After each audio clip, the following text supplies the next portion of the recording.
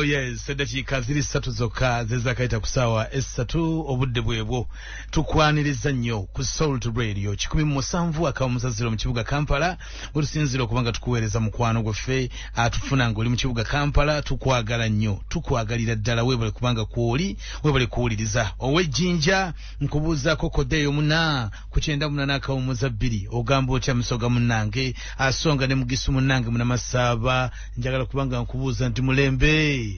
ku 12 akawumuza 6 chena musanvu akawumuza 5 oba otuuse mubende chenda 5 akawumuza 0 embarara ne chenda akawumuza 3 ya Salt FM mu Fort Poto wano ne mtala wa mayanja omunyo twawamba twegirisa mukama yatuta ekisawo ekiri okuweereza mu mawanga gonna Salt Media App weri gwali mtala wa mayanja agamba nti nze bannange natambulamu naye ate still sisobola kumissinga waka ntambula n'omunyo gwange na wali mu kibuga Kampala ali mu Uganda ng'olina smartphone nga tolina Salt Media App ekyo kyokola kikyamu kubanga ku app yokwo olinako TV eya Salt olinako radio eya Salt olinako information yonna gye weetaaga ebikwatagana ne Salt byonna birina ku Salt Media App ate ng'etwala ka space katono nnyo nnyini ddala bwe kati ku ssimu yo n'olwekyo ofuna Salt Media App otambulenga n'omunnyo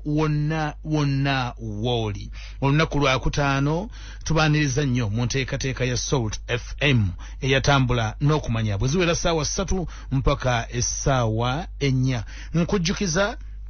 bannaffe abamalayika Institute abagamba nti ebiseera by'omu maaso bitangaalize ddala mukwano tobula era tobulankana ebiseera by'omu maaso bisobola okubeera nga biri brighter than what you think bw'obanga ogenze bamalayika Institute abamalayika bagenda kutendeka amasomo gaabwe agajja okuyambira ddala g'olisoma n'okuguka ate naawe n'ogenda n'osomesa abaana n'abaliddawo ne mufuna omulimu ogwa family ekyo no kyekigaggawaza amawanga genda mu ggwanga nga China genda mu Germany genda mu Japan genda buli wamu ojja kusanga omulimu gwa daddy nga gwe mulimu gwa baby nga gwe mulimu gw'omuzzukulu ntegeeza ki nti bw'ogenda mu bamalayika n'oyiga amasomo gaabwe nga fashion and design okutunga bw'omala osobola naawe okujja n'otendeka mukyala wo n'otendeka abaana bo yiga cosmetology gwe maama genda oyige saloon olabe bw'otalitendeka mwana wo hotel management and catering ekyo kikulu nnyo genda amasomo gano gasome naawe olisomesa abaliddawo basangibwa luddawo abamalayika Institute bagenda ku Ham Towers mwaliro gwakuna wano ku Makerere oba bw'ogenda e Kamwokya ku Old Kill Road okulira n'akatale k'e Kamwokya bakuyita wewandiisa olunaku olwaleero oba bakubireko ku 0758 132 232 0758 132 oba 0776 132 232 ye Malayika Institute omubala gwabwe gugamba nti we teach people how to work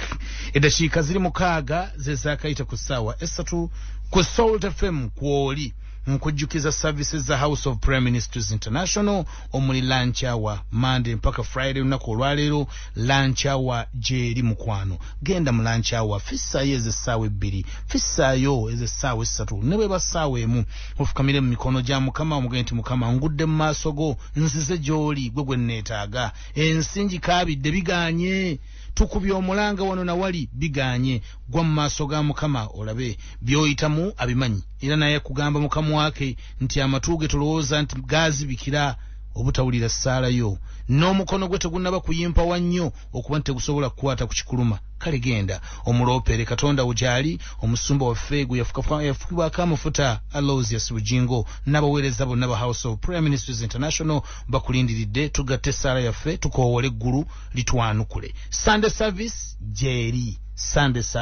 gyeri mu mafuta mu maanya g'ekika ekyawaggulu ennyo tenderezanga Katonda mu biseera ng'okyali mulamu eyo ojja kuba otadde ku akawunti yo ey'eggulu tuli ku Salt FM nze Radio General you can call me Aka Black Lives Matter gemanya gange ndi wa mukisa nnyo olunaku olwaleero ndi ne mwannyinaze omulungi gwe tugabana omusaayi I'm so glad Aka oli musosoze lwaki ogamba nti mwiza mugabana omusaayi kashaari wammwe omunyakashari nakuwakiira niye nakira sebo ndozo otuwulira kale mbuuliza kubawuliriza ba Salt FM ate tutandike entanda ya leero abawuliriza aba Salt FM abalungi ennyo Mukama waffe Yesu yeebazibwe mwasuze mutya abasibo ne bannyabo yonna gye musinziira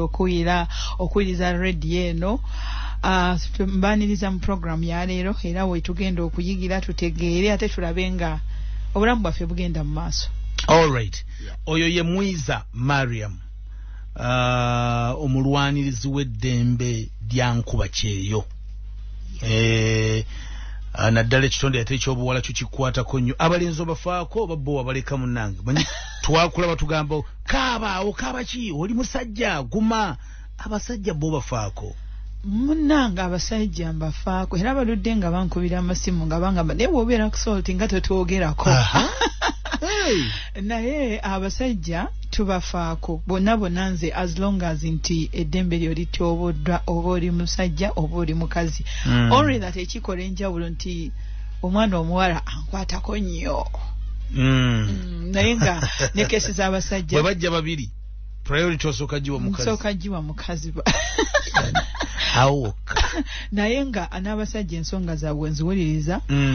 Ate ekyenjawulo nti ensonga zaabwe zo zitera nnyo kwawukanamuko ku z'abawala. Abasajja biki ebibaluma? Abasajja ebitera okubaluma sente okubasuubiza sente ne batuuka eri ne bakola nga tebabasasudde. Ekirala okubawa ebintu okubagamba wanate eri ne basanga birala. Naye bo bino bakubye. What do you mean? Like nga kesi kati bwe nsinzira kesi z'abasajja ze naakajja nga nkolako nti bawandiika wano contract ne basayininga ate bataddemu sente empitirivu. By the way abasajja bo bateekamu sente 2.0 okugula emirimu gyabwe. So n'omusuubiza n'omugamba nti mugenda kukola nga ba driver ate watuukira eri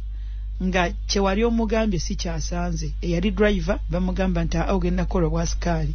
oba twali tugenda kuwa sente bweziti naye kati tujja kuwa sente bweziti ate ngeno tokyakomawo tosakomawo kubanga eri enkola gye nasomeseza kafara system n'abasajja bakwata teyina gwetakwata as long as ogenda mu Arab countries. Ate n'abasajja abasinga bambi babasibye nnyo tolonta abawala babasiba banyinazi babeera batya banyoko. My brothers. Yes. Abasinga babasibye bali mu makomere yo teri ataasa kubanga babasibira emisango kwegamba oli abadde obavuga nakola kikati babateekayo lwakwenta abasajja bano Katonda yabatonda bulala ndowooza tuli mu kifaananyi kye mwennyini. Naffe tuli mu kifaananyi taata. So abasajja ogenda okulaba nti kesi ze tuzze nga tufuna nti ebyabwe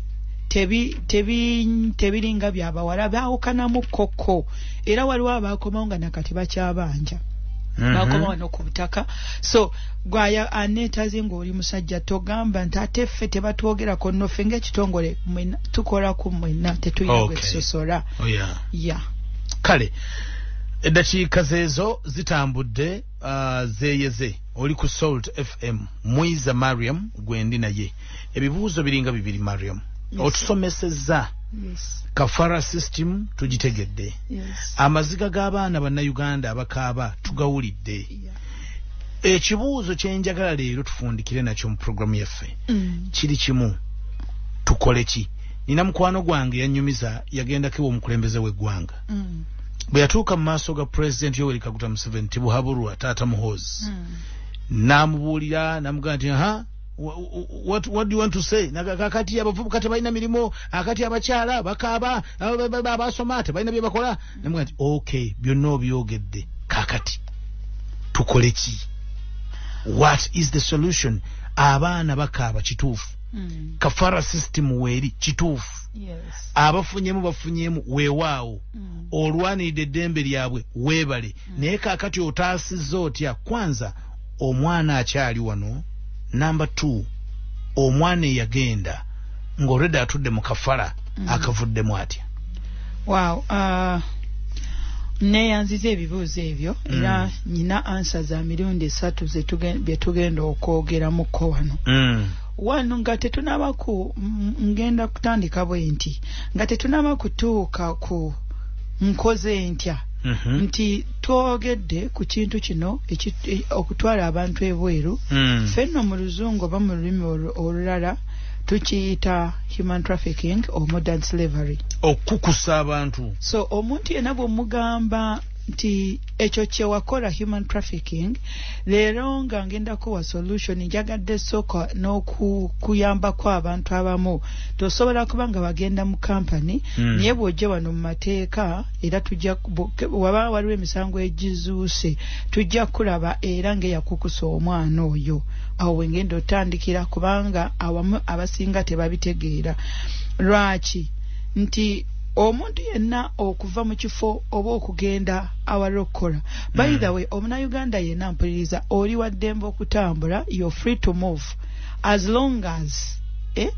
otambudde otya otegedde ntambudde ntya oba ngenda kutambula ntya so wano omuntu bwe tugamba nti kampani zino kye zikola kye tuyita mulimu human trafficking omwajja kiwakanye naye nze ngenda kikunyonyola bwe nti kampuni eyaweebwa license government ebeekyakukusa abantu yes tuyina amateeka agatufuga nti Uganda yensi etali eyifugibwa semateeka oluganda awamu lujagana tulugumire nti waliwo etteeka lyaffe erya trafficking eriyitibwa the Prevention of Trafficking in Persons Act 2009 then and Regulations 2019 nti mu tteeka lino mwe tuyita ffe obanga abalwanira eddembe ly'abaana bano ebisinga byonna bye twogera kwe tusinziira tetwogera bintu nti byaffe tetwogera nti olw'okuba tuyina gwe twagala okunyigiriza oba okusuuza bizinesi naye naffe twesiba ku tteeka ki kye litugamba lyogera litya so tesobola limala olwaleero just ngenda kujjamu ebyo ebya hints yes hints nti mubaamu kye tuyita elements of trafficking in persons mu kukusa oba mu kutambuza omuntu yena bw'oba otambula mubaamu elements oba process engeri gye kikolebwamu muno mulimu acts ebikolwa oba ekintu kino kikolebwa kitya then ne mubaamu kye tuyita means the methods ezikozesebwa then ne wabeerawo exploitation kati bweba obudde nga obufunye n'osoma lino etteeka oba byonna n'obinyonyolwa ojja kulaba nti nze ne mwana ne bwaba yayita mu kampani n'atulugunyizibwa nze tuggulawo omusango gwa human trafficking in persons okusinziira ku ssemateeka ono so nti mu acts mulimu recruits oba omuntu engeri gye bamu recruitinga mubaamu transportation gyotwalibwamu transfers engeri gye bakujja wano ne bakujja wano abaana akugamba nze banje mu kiyumba muno ne banteeka wali ate banzije ewaffe Lubindi ate ne bansuza mu kiyumba wali ebintu byonna kasita bino obyekenneenya ojja kusanga nti tugendera mu kye tuyita human trafficking mulimu maintenance mulimu ne confines then mu means mulimu threat okutiisibwatiisibwanga mulimu force okukakibwa mulimu other forms of coercion or abduction then ne mubaamu deception kati ne wemba ndekedde ku bintu ebyo ebitono olaba wano kye tuyita okukakibwa waliwo abaana baludde era nga bambuza bukyanatandika okusomesa wano bwe baawulira ne bategeera omanyi bw'omanya amazima agakufuula wa ddembe kati bwe bategeera amazima ne bagamba bye tutegedde tetukyalina gye tulaze tetujja kgenda naye bwe tutuuka ku kampani tebaagala tuwa mpapula zaffe nga national ID ne passport yange era gwe yena mpuliriza ng'olina ekizibu kino ngenda kuddamu olwaleero nga nsinziira ku ssemateeka empapula zo nga kampuni yazikwata for instance national ID abaana bano kye basooka okukola kubajjako national ID during that process then ne babajjako ne passport mulimu abamu matunga beesasulira passport zaabwe so ekyo kye tuyita force kwegamba olikolesa amaanyi n'olukujjukujju kye tuyise fraud okuba nti omwana ono ayagala tayagala olina okumutwala babagamba nti you're already in the system kekali kenakusomera wali kekali agreement kebagira so omwana bamugamba nti already oli mu system tetugenda kukola ki tosobola tugenda kutwala ekyennaku ekyankwasiza ennaku nti mwabo mulimu bamba omulwadde ayina syphilis but still they are forcing this person okumutwala era syphilis ye kabootongo naye tebagala kumuwa national ID bagamba nti tuina kutwala wejanja bobo wono wato wona tukutwala ogenda very unfortunate. Then baba tutunulira kapata akasemba yake exploitation mulimu prostitution, pornography, sexual exploitation, na yefa awasingo tukwatako walimu sexual exploitation, forced labor ne slavery. Okukabanyizibwa, okukakibwa emirimu n'obuddu. Kati ebintu bino byonna bwoba obinnyonnyodde ng'okolesa ssemateeko nga togenze walala sagala kukolesa mutwe gwange kubanga yekukolesa oli ajagamba kirabuka oyo omuwala alina interest mu kintu kye wenoonyeza mwiza. So kati nze ndi ku tteeka eritufuga nti ebintu bino bw'oba obitunuulidde byonna slavery omuntu okubeera omuddu kasita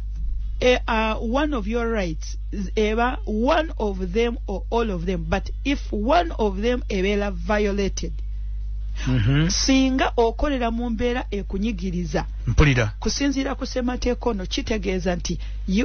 you doing slavery. For instance, nti nze okunzijako empapula zange ez'obwannannyini, this is my own things, these are my own properties, g'okuzinzijjako mwami aka ate ng'oyagala kuntwala kola kitegeeza you're forcing me to do something I'm not willing to do. Kyoteeyagalidde. So omaze okunzijjako obwannannyini passport yange oba esimu yange, so already watandise dda human trafficking because ontwala seeyagalidde ombuzaabuziza kubanga mu mulimu omulungi ogw'ogenda okutwala okukola tewali kikuggisaako national ID. Era buli mwana alina gwe bajjako national ID ngenda kusaba ng'ojagala ng'owulira tokyayagala genda ku poliisi ekuli kumpi olwopa omusango guno. Owaaba otya? Of course bakujjako passport, bakujjako your documents, your travel documents. I think kansoke nkabasomere sobolo okwanguyibwa. Nti emisango gino egya trafficking gyanjawulo nnyo. Mulimu kye bayita offense of trafficking in persons, mulimu aggravated trafficking ne trafficking in children, then wano wenjagala tulimu offense of trafficking in persons. Kati mu trafficking omanyi oli bwakugamba trafficking abamu balowooza nti kwe kuli bali bakutwala by force, naye bw'osoma kino kyennyini kyendiko oba kyetuliko ojja kuzuula nti ddala omuntu yenna akoze ekintu ng'ekyo oba ekyefaananyiza ekyo nga kuba trafficking zaawukana mulimu aggravated eyo ebeera nkambwe ennyo wano wootwalira omuntu nafiirayo n'afuna obusago then waliwo even you to attempt to traffic me ogwo nagwo musango then gwe n'okwenyigira mu process eno singa najewo akanga bantwala n'onsuza bwe tuwa n'omukola statement ojja kusanga nti you also have a case to answer at the end of that day. So omuntu yenna nga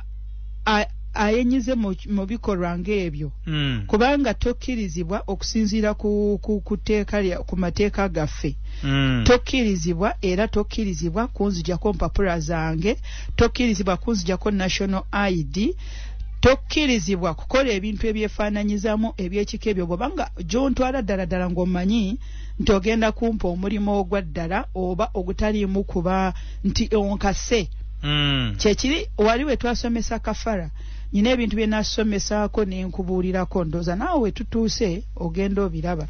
N'akantu kati ni wano kenjagala nkusomere okatuvunnulire kubanga gwansingako Oluganda.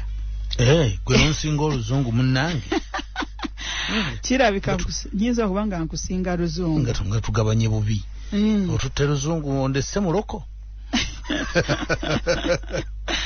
Njagala akantu kano tukasome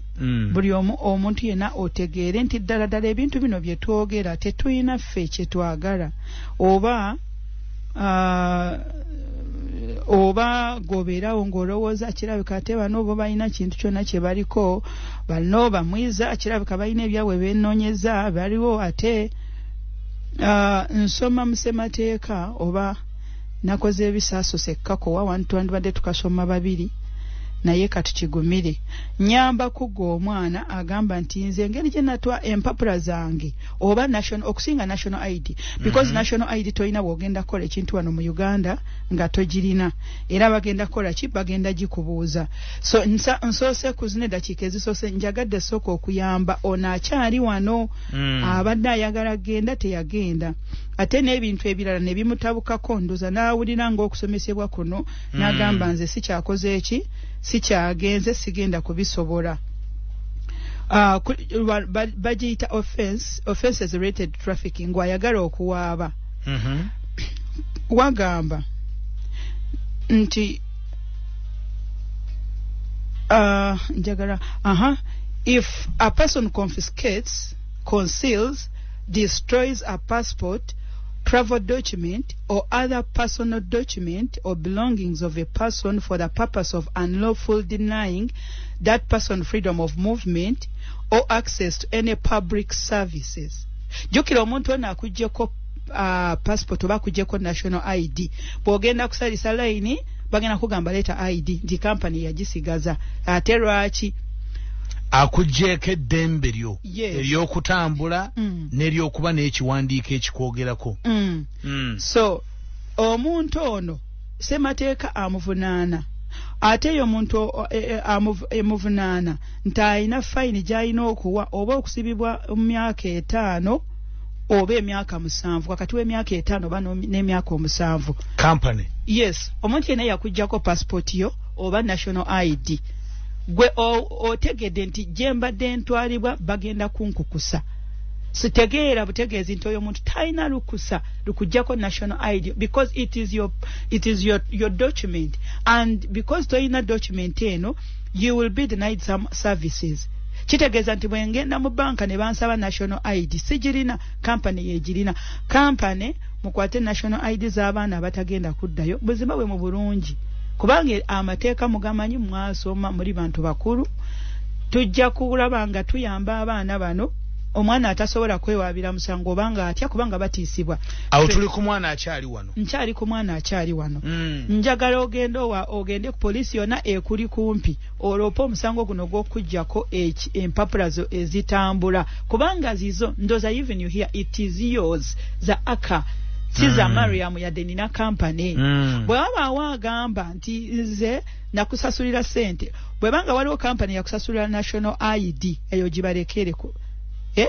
naye bw'obanga omanyi national ID bwe yagikwata n'ogitwalayo gwe kennyini nammwe abasasulira passport zammwe bwe mutuuka ku poliisi ne zitabayamba then awo munoonye oba munoonye ebitongole ng'ebyaffe bwe banga company yankolera passport eyo yange ya company eyo gyeba company gye yakukolera yaabwe ekyo nakyo tuleme kwate kubakalubiriza bwe mba nakwata sente zange n'enkolera passport eyo si yiyo njagala tubeere benkanya njagala nnyo obwenkanya nze kangambe nyina company but this passport is in my names anti kati wali gwe wakkiriza wali twamanyi kigenda mu maaso nga bwe ngamba nti omwana yenna njagala tubeere wano obwenkanya ne bw'obuze mu ofiisi yange ng'olina ekizibu kino kye ngenda okukugamba nti bw'oba omumanyi wakuwaata sente mitwalo 15 mitwalo 5 n'ogisasula nga gya passport mu company eyo yiyo bagikuwe ne national ID yo bw'oba omumanyi bakukolera bukolezi passport good kendeeza ku fujjo baleke ne passport yaabwe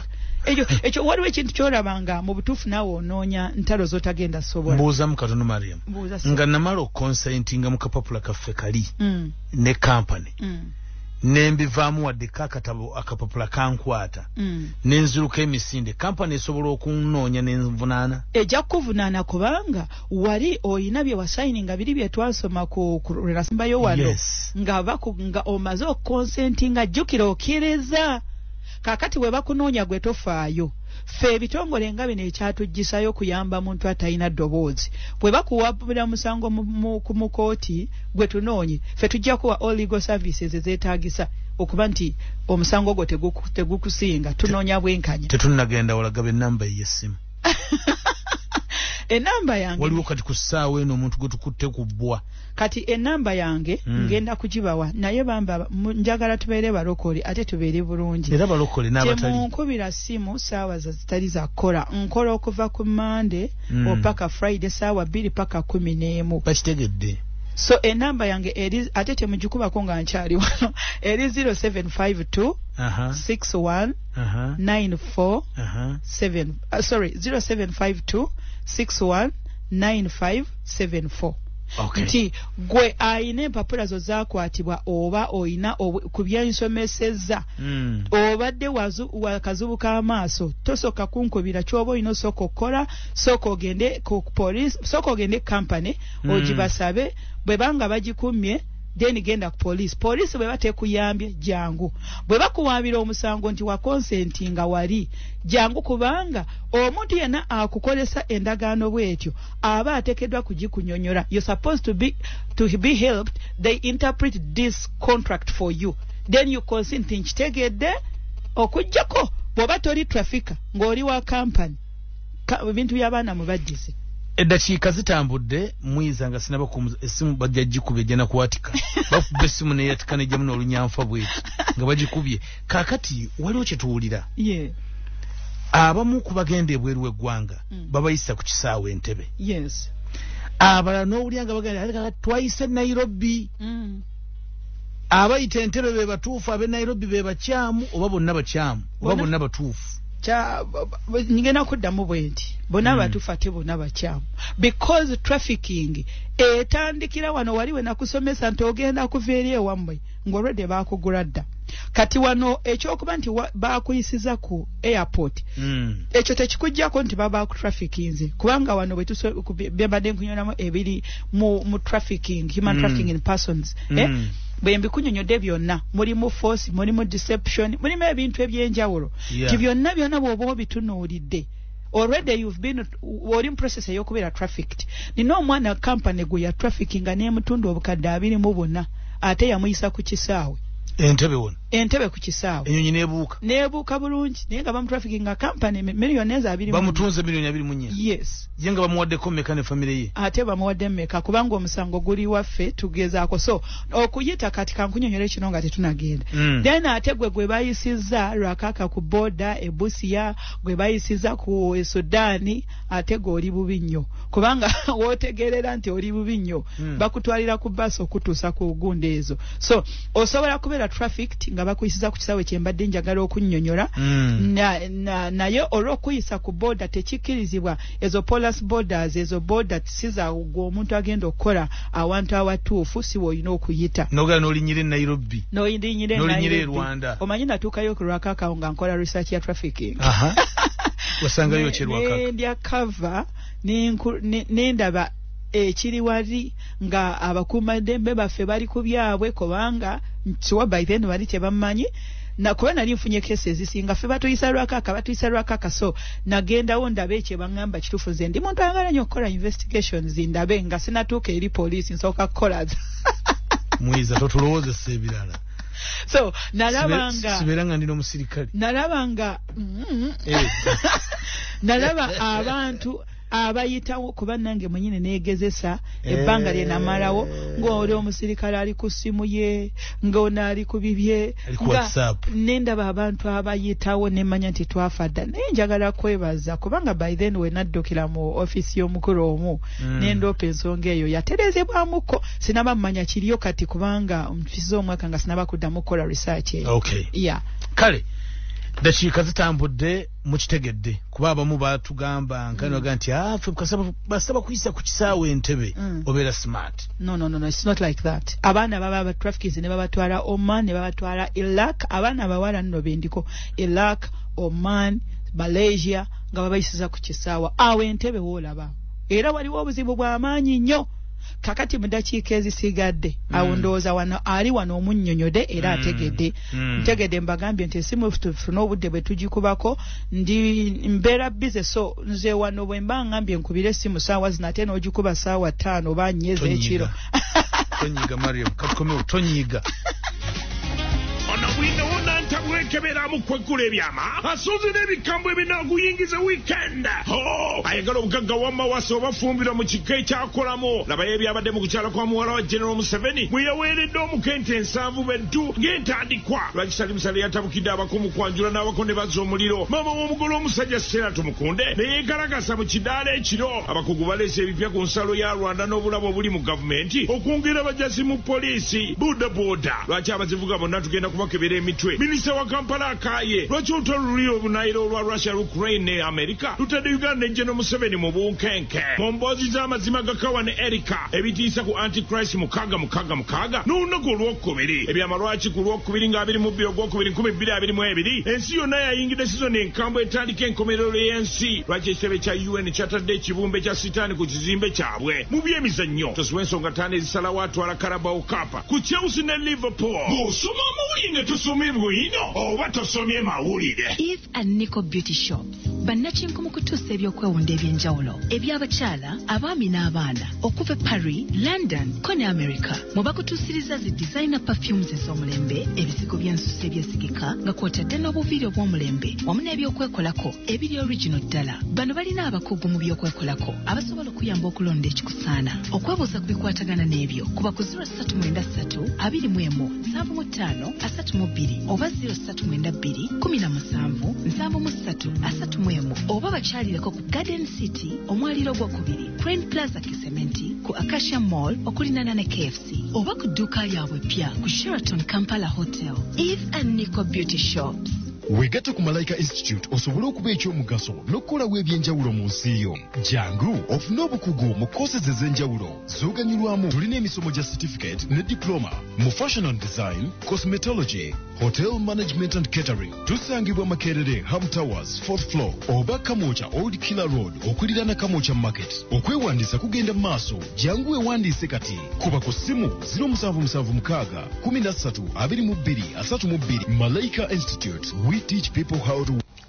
Eddongoosereza ery'ekebejja omutindo oba laboratory ery'ekitongole ekivunaanyizibwa okulungamya omutindo gw'emmwanyi mu Uganda, Uganda Coffee Development Authority lifuna emmwanyi okuva mu bitundu bya Uganda eby'enjawulo. Eddongooserezo lino likolagana n'abalimisa okulaba nti abalimi bakungula emmwanyi eziri ku mutindo ogutuuka n'obulungi n'ogwo ogwetaagisa wano munda mu ggwanga n'ebweru waalyo. Emmwanyi bwe zituuka ku kitebe ekya Uganda Coffee Development Authority ziddamu ne zeekebejjebwa nga ziyita mu mitendera n'obukwakkulizo obw'omutindo gw'ensi yonna nga tezinnaba kuweerezebwa okutundibwa ebweru w'eggwanga oba okuteekebwa katale aka wano munda mu ggwanga. Tugaba ne satifikeeti ez'omutindo, satifikeeti ezannannyini mmwanyi gye zaavudde wamu ne pamiti etambuza emmwanyi okutuuka gye zitegekeddwa okutwalibwa. Weesige Uganda Coffee Development Authority mu buli ky'okola okusobola okukuuma omutindo, okufuna amagoba n'okukuuma bizinensi yaffe y'emmwanyi ng'ekwajja. Kuba ku ssimu etasasulirwa nooti 8 nooti 353 nooti oba kyala ku mutimbagano gwaffe www.ugandacoffee.go.ug okumanya ebisingawo. Tuli wamu. We are together with you.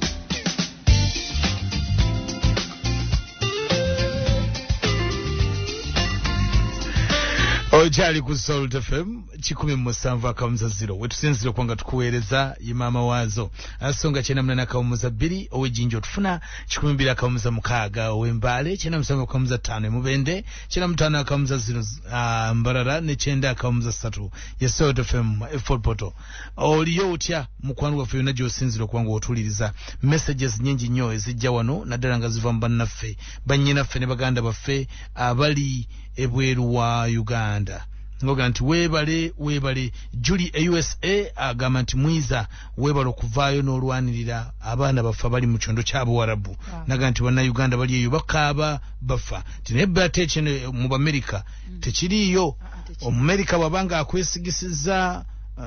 ebbaluwa ezikukkiriza okukola abakutadde era takuyinaako mutawana naye obuzibu akusangayo nga tozirina ojja kuwulira naye kale mwiza wanjiseba njagala tulowooze nnyo ku ngeri tuyinza okutaasaamu omwana ow'obuwala ali mu kiyumba atulugunyizibwa tumuwe ku makubo kubanga nze nakugamba nti nkooyo okuwulira emiranga ku ssimu yange oluusinga n'omuntu gwe bakugamba waliwo kakwano kaffe kawuliriza wano kalimpererwe akuweereza obumeseji naga aka talk about this woman ali mu kufa noga ati njogere kwani ndekaani omwana ali mu kiyumba ng'alina embeera gy'ayitamu etali nnungi ayinza kutandikira wa okufuna obuyambi. Okay. Neyanziza ekibuuzo ekyo kati g'omwana oli mu kiyumba oba gwe family oyina omwana g'omanyi ali mu mbeera etali nnungi nga bwe tusomesezza omanyi kino kye wano bw'ogenda okwawulira omusajja ku mukazi oba bw'ogenda okwawulira mwiza ne bannanyini ma companies otyo so byenkola oba byetwogerako ffe ng'abalwanyizi b'eddembe ly'abankuba kyeyo bwe biba bya bulimba bwe tuba tetuyina twagala kusuuza bizinesi zaabwe kati olwaleero okuva n'olwaleero njagala batulage ku mazima gaabwe abakampani kubanga omwana yena nga wayitira mu kampani kino kyogenda osooka okukola era these our procedures standard of procedures nga bwe nkola ba bwe tukola nti one omwana bw'oba otulugunyizibwa step esooka sooka onoonye kampani yakutwala ogigambe ensonga zo bw'oba oyina access to a phone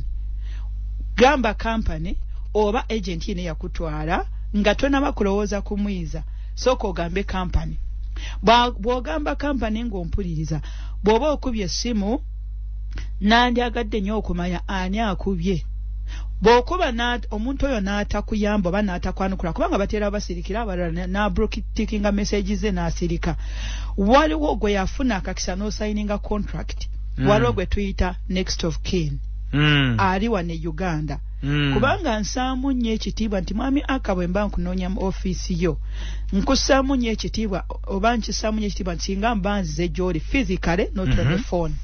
so ba next of kin oba bamaama oba bataata ng'olina omwana wo sooka ogende ku kitongole ekyamutwala ye nga tonaba kujja gye ndi because saagala ndowoozeseba ensi erowooze nti oba nyina interest olina olutalo okitegeera so webanga ebitongole bye bikola bituufu bataata nga byemukola bituufu kati wano katuyambe ku baana bano ebyakafala system bwe mba nabyogedde nga si bituufu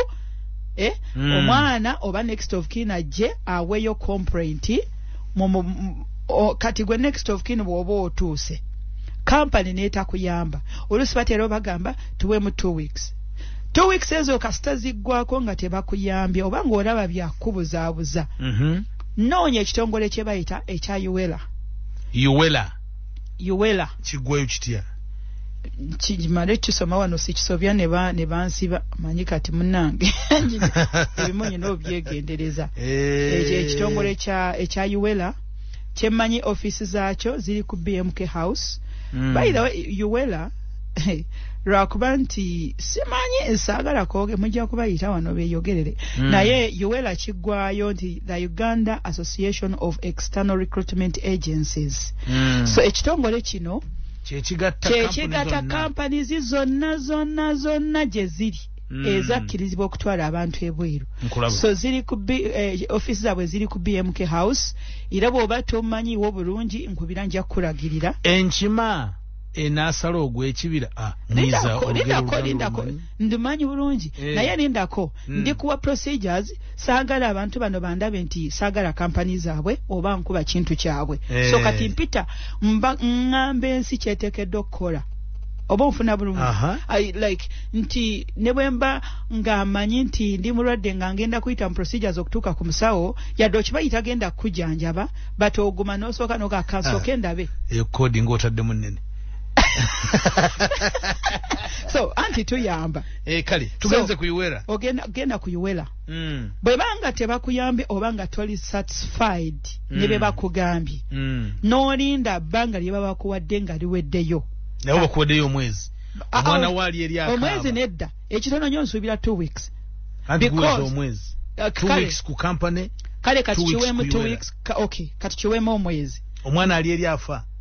ate kati nkugambye omuntu alumirirwa nga mu butuufu akola bizinesi gy'ayagala erinnya lye ly'atayagala tuleete ku media ly'atayagala life nze wonkubirira nga kituufu teri kafaala system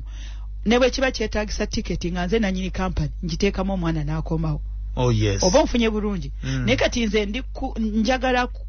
bye nayogedde byonna byenze nga nsomesa ne byengenda okusomesa njagala kati bidde ensetegeere ekituufu n'ekitali kituufu. Yes. Oba nfuna bulungi. Yeah. So sigenda kugamba nti buuka genda ku media buuka jangu gyendi. No. Soko ogezeeko zino. Genda gye bali. Genda gye bali. Bwe tuukayo bagambe ate mulekerawo bakubira amasimu. Esimu bazikyusa ate manyo ziwa abalala. Go physical and meet this director. Omugambo omwana wange afa una mpada akatambi. Olabe kyakugamba. Then eyo byonna bino bibiri biremereddwa kati jangu gyendi. Awo niwe njo tandikira. Then go omwana ali eri abona still. Nyina kawabulo kenjagala okuwa. Nti ekisuufu oli mu buzibu. Nayo okuba mu buzibu waliwo ekintu kyenkulembeza empisa oba kye tuyita character. Kintu kikulu nnyo buli wobeera oba oli mulwadde oba oli musibe oba oli mulamu buli wobeera n'empisa n'omuntu ono gw'ogenda okwogera naye ayinza okuwa tension because of the approach gy'omu approachinzeemu. Nkulaba nti nyinza okuba nanyini director kati let me go back a bit to their side. Nti ndi director nze nakutwala sinaba kugaana na kuvumirira na kukola ki otuuse genda onkubidde essimu otandikiddewo nakunvuma yeggwe lwaki wantwala nfe kakati omuntu ono naye tomuwa chance. So empisa kintu kikulu nti noono mukama wo gw'okolera ayinza okuba nga mubi naye gwe sigaza empisa mukubisa ekintu kimu. Manyawo wazibu ndaba onyenya mutwe naye nze obulumi buno omanyi waliwo omusajja I want soko ize mwami aka nti nange wanengeri gyo approachingamu it also matters a lot. Nkulaba togenda kunkubira shawa munana ogw'ekiro bonna jana olwokuba olina obulumi. Can't you wait at least eziwera saawa 2 zenkugambye?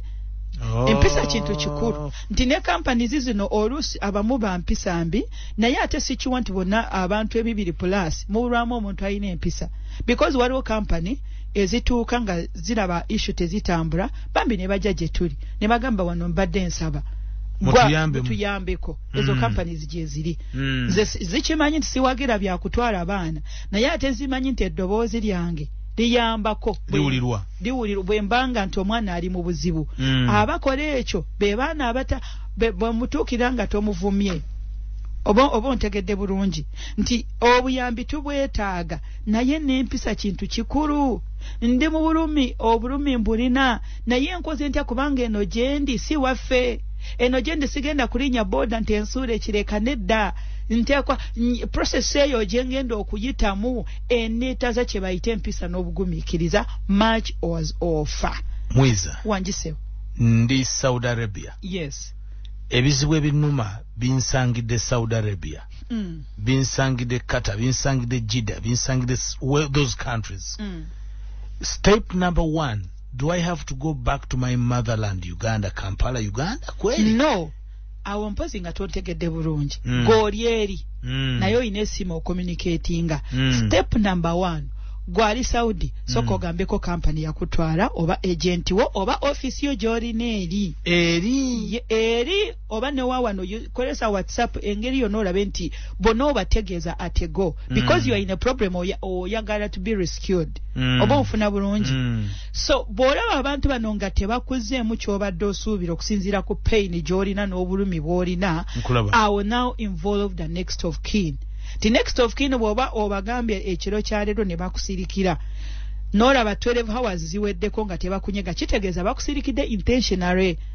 Tolinda lunaku lwakubiri kubira next of kin agende ku company kuba next of kin y'omuntu ono yasayininga ku kipapula kyo ng'ogenda oba bw'oba tewakisayininga ono wa family asitukiremu ate naye abawanera Uganda ntera kubagamba abazadde ba wano muve ku bintu by'amasimu mwana ali eri afa naye oli ku simu ya director ogikuba enkya n'eggulu go to these companies muzimanyi mumanyi offices zaabwe you go there physically olabe kye bakugamba kati naawe nange wenfunira amaanyi agagamba olaba omwana yakubira bali ne batamuyamba next of kin oba maama oba taata oba wa family ow'oluganda n'agenda ku company n'etayamba necessarily entwalayo eyasayininga ku mpapula oba no because abamu tebasayininga contract nga bwe nabadde nkugamba ekyokubiri nako abalala bafuna abaana bagenda katika ngambe nti oli tugenda nze nawe tugende ebweru bakwata ne bakusigning as next of kin so genda sanga next of kin omulala naye ali Saudi Arabia so a family member here or a close relative can as well do buli that. jogo badde ngoweereza akasente ko oyo naddala bano bemuwa sente nga mufuuse Malaika Institute bagante ebiseera bye by'omu maaso bisobola okutangaala singa ogenda gye bali ne bakuyigiriza amasomo ag'enjawulo omuli fashion and design, cosmetology, hotel management and catering. Basinga ne wano Makerere ku Ham Towers maliro gwakuna songa ne Kamwocha ku Old Kira Road okuli n'akatale ke Kamwocha webali bakuyita wewandiise kati okumanya ebisingawo bakubire ku 0758 132 232 0758 132 232 oba 0776 132 232 ye Malaika Institute we teach people how to work. Bano bemuweereza akasente baleme okukoma ku kalya buli okalya buli kati gotuuka mu kizibu taagala agenda company. By the way nyina sala gye nsaba nsaba mukama anyambalize buli munnauganda ow'omulembe guno kye bayita obuvumu nga bwe nnina because oba gwani as long as nti wantwala ebweru siraba lwaki nti okugenda ku office yo ntoyo oyo munange yatugambye ye tebamusiba. Who are you? Ani gwe watasiba? Where do I reach oba ku extent ki kwenyingiriza mu police? Kakati police amoja gisasira nti police eno ojja kugiyingiza ku bintu bibiri. Olaba procedure gye nkugambye saagadde kubagamba nti muddukire ku police no mbadde so clear ngezaako okulaga company nti sibayinaako buzibu wabula njagala tutaase eggwanga nti wano woogenze olina waddembe by the way company bweba tekukoledde kyolina okukola oli waddembe kwekubira omulanga ku police kubanga mwena temugenda kujja genda oba gye tuli nti mwena ngenda kubakolako omulundi gumu for instance nga kati kuva lwenata banange sorry mukama abawa omukisa amina banange olunaku lwenatandika okujja wano ndowooza ebitulo ebyeggulu byonna byeggulira wano nyumiza because nfuna emisango egiri wakati wa 10 paka kudda waggulu on a daily basis ate nga bw'omanyi what that means. You have to listen to this one olina okuwuliriza oweekabwohe owuliriza oweebuddaka bonna password erinti nakuwulira ku Salt FM so ekyo ky'omukama bampeera omukisa nga sinaba nakwerabira abanange ye lwaki siwe natandikidde so muri ddoboozi era ndidde nategedde nti muri mu nnyogwansi era nsabira mukama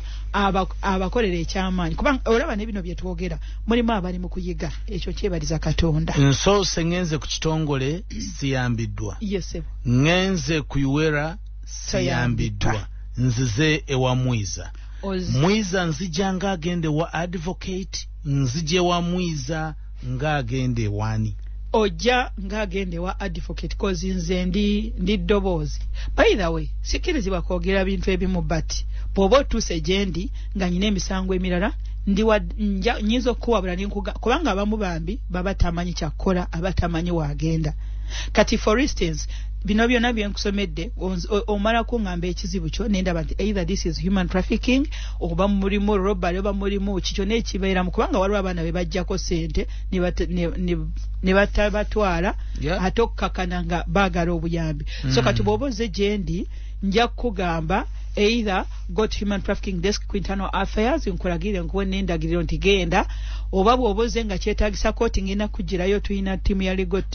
we have a legal team tujja tuula tuyite mu nsonga zo then we go and pursue a case tugende mu mateeka oba bwe kiba kinneetaagisa ngeyo sinatuuka yabamu company nsooka zikubira nakuzitegeeza netwogera so ojja gyendi ng'omuntu agenda okuyamba mu ngeri gye mba nsobodde oba nkuzembu bulungi kubanga waliwo oli ajja kugamba nze njagala genda ku police it is very okay you go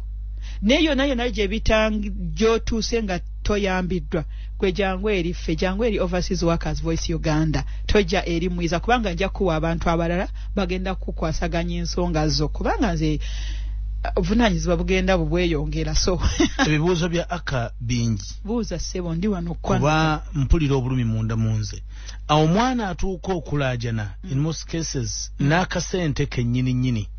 aba takyakalina exactly abasajja bano abawarabu batulugunya abaana ne batabasasula ne babatulugunya ne babatema ne bakola buli kikyamu bwe nzija ewa Mwiza nga sirina ssente anaatunula mu nsonga yange bw'oba ozze nga gyendi ngera sijja kusaba ssente sijja kusaba ssente nti nsasula zino nkolere kino okujjako nga oyina gye weetaaga tugende nga kyetaagisa facilitation nja kugamba wano kubanga for instance emisango gy'abaana bano mulimu ajja ng'olabira ddala omusango gwo ffe ng'ekitongole mu constitution yaffe teguliimu naye olabira ddala oyina capacity emuyamba awo kitegeeza nti awo bwe mba nkugambye munnange wano ojja kukola bwoti ne bwoti naye gino emisango gy'abaana bano abalajja banange bankubye banange musala gwange bagusa tetukujjako n'ekyo era teri muntu wa Overseas Workers Voice Uganda agenda okugamba sasula emitwalo 10 gya charge fee oba sasula emitwalo 5 gya kola kino ne kino no fe buweereza kanchi ogere bwentyo so tetujja kukugamba jako sente bajja kuzikujirako eri awalala gy'olaga naye erifinga ekitongole we don't do that. Mulina platforms endala ng'oggyeko kukubira essimu? Yes, tuyina very many platforms. Tuyina eya Overseas Workers Voice Uganda eri ku mukutu gwa Facebook, Twitter on the same time, ku Instagram ndoza we tutanaba kutuuka ng'ekitongole but ezo ku Twitter ne ku Facebook kwetuli, then still ne gunde yange page yange ya as Mwiza Mariam Ankunda bwoba ntukirire ku Facebook by the way kinyangwira okusinga ebirala byonna kwanti ku Facebook we watugate nnyo Mwiza Mariam Ankunda ndiwo ku Facebook ne ku Instagram kwendi but esimu eno ne Twitter ne Facebook ya Overseas Workers Voice Uganda kitwangwira oba kijja twangwira waliwo ababi running ne lastiri bajja kwanukura nga Mwiza we yandibadde akwanukura esimu nze nkyagirina but few months from now nja kubanga sinza agikwata so bw'oba owulira omuntu omulala nga takkute naye as long as wa Overseas Workers Voice Uganda manya nti we tuli okuyamba era tugenda okuba nga tukuyamba. Aba MTN balina akasimu akalungi aka Itel A58 kali katale mukwano gwanga kasimu kano ka smart kalabika bulungi nnyo. It's a very beautiful phone weetaaga okubanga okakwatako kawulire. Aba MTN baganti wegulire simu ya Itel A58 onyumirwe screen yayo nene battery wangaza omuliro MBs nene Itel A58 ina screen eweza inches mukaga n'obutundu mukaga screen emala y'essimu yonna battery emala ennaku 2 ng'okozesa memory card tosobola kugijjuza akasimu kano kayitirivu obulungi kayina endabika yake ey'enjawulo emitwalo 27 n'ekitundu zokka ze weetaaga essimu girako GBs 3 eza data buli mwezi okumala emyezi 3 so nga bajja kuwanga n'ennyongereza ebitundu 10 ku 10 ku data gw'oliteekangako buli lunaku. MTN yekuletedde akasimu ka Itel A58 era nga MTN everywhere you go genda ku maduuka ga MTN gonna ojja kubanga okafuna. MTN Itel A58 ke kasimu akoogeza bannakibuga obwama okakwata buli munaga nti maama yitawo genda. Malaika Institute bakujjukiza nti ebiseera byo by'omu maaso byetaaga okutangaalira ddala ng'osoma ebyo biri kuyamba. Bano no balina amasomo amalungi era bajja gakuwa ku ddala ya certificate ne diploma mu masomo ga fashion and design, cosmetology, hotel management and catering. Basinganibwa Makerere ku Ham Towers mwaliro gwakuna songa ne Kamoocha ku Old Kilo Road okulya n'akatale ke Kamoocha weebali. Genda weewandiise kati olabe ensi bwekugondera okumanya ebisingawo bakubire ku 0758 132 232 0758 132 oba 0776 132 ya Malaika Institute bagani we teach people how to work. Onageti mwami aka mutwongereyo akadde tulina bingi ebyokuyiga okuva ku Mariam Mwiza akadde katono ke mutuwa Edison ali mayuge kati wayina okubanga essaawa eno akaaba nagenti hayi Tambula n'okumanya Barnabas okuva mu Kabaya bannayuganda bangi abafiire eyo mu mawanga g'Abawarabu tusaba nabo message nga mpanvu nnyo agamba tusaba nabo bafune eddembe lyabwe ono ayingidde Saara ayingire Sara abasabira ofune eddembe lyabwe. Aba Eve and Nico webali okukakasa nti endabikayo yeyo yennyini egwanidde. Eve and Nico bakukuleetera ebyokwewunda nga biri original babijja mu mawanga omuli Bufaransa mu kibuga Paris, London, mu Bungereza, gena mu America, bino babireeta n'obiteeka e Kampala nga bibyo mukwano gwange. Designer perfume ey'omulembe weekuba akawowo ka Eve and Nico nobeera very different, totally and completely different. Oyita ku muntu naga nti oh my ono waawa ng'oyomanya wa Eve and Nico. Ebisigo by'ensusu ebitagenda kubutula obuviiri obutakuunyuuka mwiza osonga omukazi nga yambadde akaviiri nga kakuunyuuka alinga kapa agenda avaako obwoya noga nti ono lwaki tagenda mu Eve. Byonna ebintu byaba Eve biri original. Balina abakugu abajja okusooka okwekebejja okakasa nti bagenda okuwa kikugwanidde ate n'okukebera kwa bwereere. Kubira ba Eve and Nico ku 0393 217 532 0393 217 532 oba 0392 177 331 0392 177 ku Garden City omwali ogwokubiri Eve and Nico bali bakulinze ku Crane Plaza Cement bakulindiridde okubanga bakukolako genda ku Acacia Mall kuli na KFC. Eve and Nico webali ne ku Sheraton Hotel mu kibuga Kampala okulabika obulungi olina kubanga ogenze ku Eve and Nico. Wadde nga abawuliriza baagala nnyo obudde bungi obannyonnyole programu ebakutta omubabiro. Tuweyongo mwakubire ku simu oliye ku ddoboozi lyabwe oli abawuliddeko mpayo omu nga sinaba nange kuva wano njagala kuyirizayo omu ku 0776454510 munamukisa asooka okwogerako ne mwiza kacyanga ajja ku mpewo tayogerangako namuwuliriza wa Salt ng'ayita ku mizindaalo gya Salt 0776454510 ne 07565513 atuuse oli ku Salt FM. Hello wanji mukwano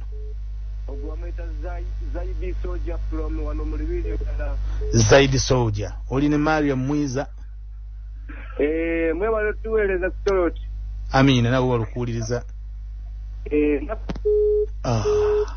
kiwakita network okwebaza kulabika kwekungi kirabikira kwekungi ne Sara bananga abansabire Sara message za mwenziraba ne siziddamu sometimes mba busy naye bambi mwebale kunsabira message nziraba zituuka bampe ebyawandiikibwa abansabira mwena mikwano gyange nafunye mikwano efotopoto bannange kama bampera omukisa amina. Then ndoza malirize bwenti nagambye nti waliwo ebintu bisatu biradde njagala kwogerako. Ekisooka omwana ali wano teeka ligamba litya gwali ebweru tukoze tutya. Ekyokusatu nsaba buli gwe kikwatako owandyagadde kubeera part of this activism oyagala kubeera part of this campaign still mbawadde engeri gye musobola okuntuukiramu. Then ekisembayo bataata bananyini government ba Ministry of Labour bino bye twogera tetubyogera nti tuyina gwe twagala okusuuza business ye oba okuwaayiriza oba okutta erinnya lyo wabula mbadde mbasaba twegatte wamu eddoboozi lyaffe lituuke wala lituuke naddala mu nsi ziri. Ministry of Labour mulina omulimu gw'amaanyi gwa kukola. Ekintu kino temukisirikira ate temutulaba ng'ababi wabula tukitereeze abaana basobole okugendanga ebweru nga tebalina kutulugunyizibwa. Kyengenda okusembera nakyo ekisembayo mwabankubira nga mubuuza ate ffe abasajja abagenda simanyi Dubai wali watya bwe banasomesa ku nsi z'obuwarabu kitegeeza oba oli musajja oba oli mukazi kikukwatako. Ate n'ekirala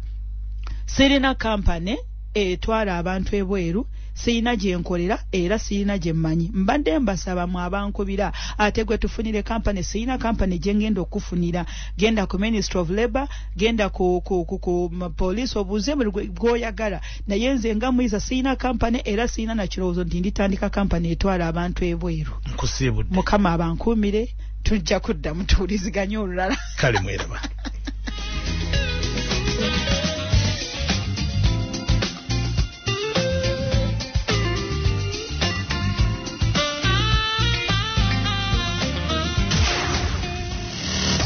byowulidde katukkirize nti obitegedde kati koona obiteeka mu nkola olwo ogwaffe nga guwedde tambula n'okumanya tunaatandikiraawo.